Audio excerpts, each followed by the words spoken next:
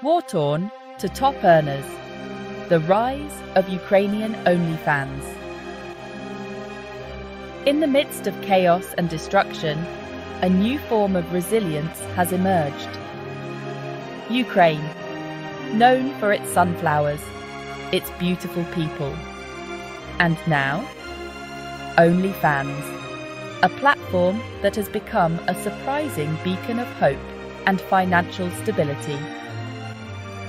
Since the war began, Ukrainian women have flocked to the platform, seeking not just income, but a sense of control in an uncontrollable world.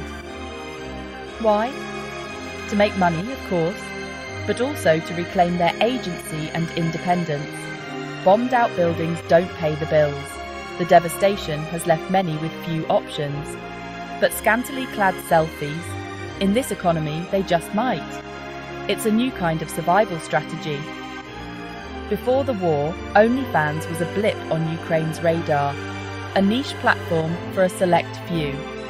Now, it's a lifeline for some, a side hustle for others, a way to navigate through the turmoil. But one thing is clear, it's big business, with thousands of profiles and millions of followers. And where there's big business, the government wants its cut. They're starting to take notice. But here's the thing. Right now, it's a legal grey area. Regulations are murky and enforcement is inconsistent. Are these women entrepreneurs or are they something else? The lines are blurred. The answer, like a bad Tinder date, is complicated. It's a mix of empowerment and exploitation. The answer, like a bad Tinder date, is complicated. Navigating this new landscape is no easy task. So, buckle up, folks, because we're diving deep into the wild world of Ukrainian OnlyFans, exploring the highs, the lows, and everything in between. And trust us, it's about to get interesting. Stay tuned as we uncover the stories behind the screens. A billion-dollar industry, Ukraine's OnlyFans economy. Let's talk numbers, baby. The global adult entertainment industry is massive. We're talking billions, with a B. And Ukraine? They're punching well above their weight. Exact figures are hard to come by. Why?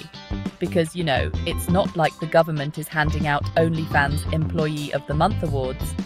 But estimates suggest Ukrainian creators are raking it in. We're talking millions of dollars flowing into the country. This isn't just about girls next door making extra cash. This is serious money.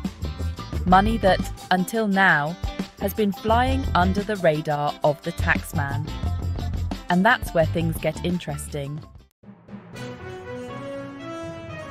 Taxman wants a cut. New legislation explained. Remember that legal grey area we talked about? The one where online content creators operated without much oversight. Well, the Ukrainian government is trying to clear things up.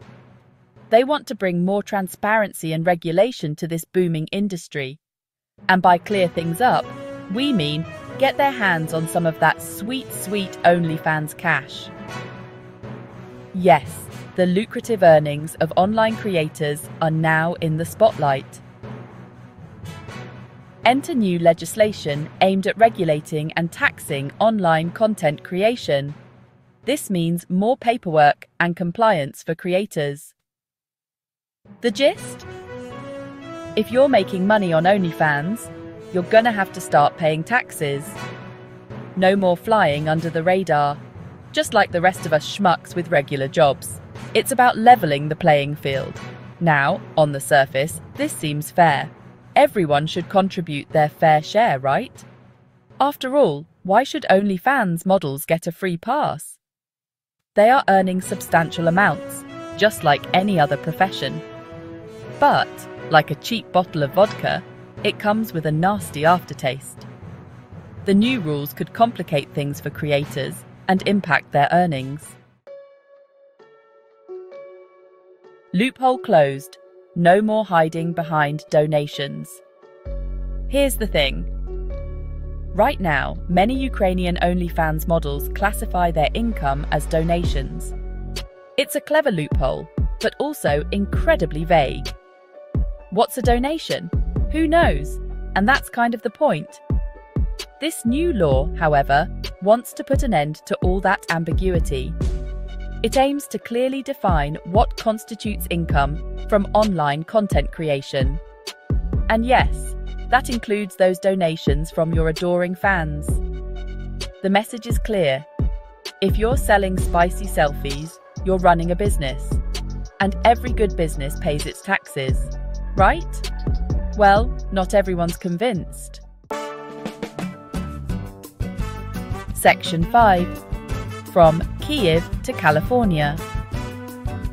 How other countries tax sex work. Ukraine isn't the first country to grapple with the complexities of taxing the sex industry. This issue spans continents and cultures. It's a global issue, with countries taking wildly different approaches. Take Germany, for example. They've got a more, shall we say, pragmatic approach. Sex work is legal and taxed like any other profession. There are regulations, of course, but the government recognizes it as a legitimate source of income. This means sex workers have access to social benefits and protections. The tax revenue generated is used to fund public services, making it a win-win situation for both the government and the workers. Then you've got the United States, where it's a whole different ballgame. The legal landscape is fragmented. In some states, it's legal and taxed, providing a regulated environment for sex workers. In others, it's completely illegal, leading to underground markets and unregulated conditions. And then there's the whole IRS thing, which is a story for another time.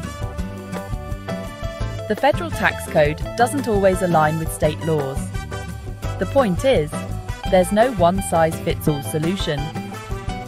Each country has to navigate its own unique set of challenges and cultural attitudes. And Ukraine's new law is going to have to navigate this complex landscape. It will be interesting to see how they balance regulation, taxation, and social acceptance. Section 6. The UK Model Lessons for Ukraine's OnlyFans Law. Perhaps the most relevant example for Ukraine is the UK. They've got a system where online content creators, including those on platforms like OnlyFans, are required to register as self-employed and pay taxes on their earnings. It's not perfect, of course.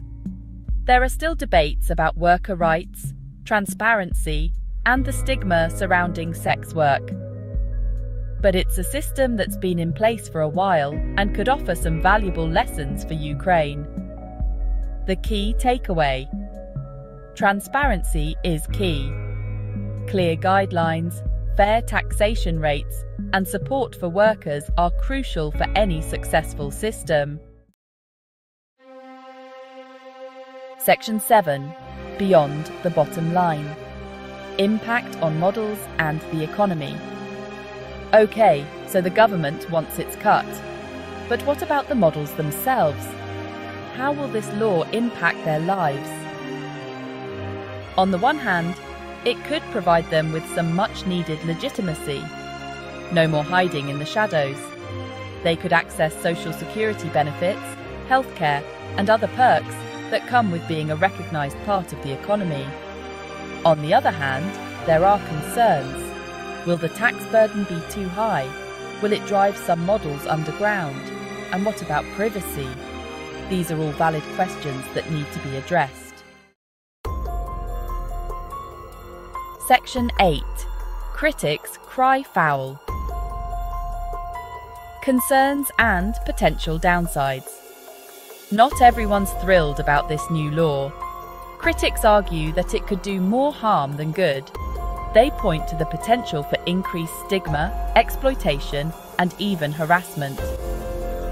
There's also the issue of enforcement. How will the government track down every OnlyFans model in Ukraine?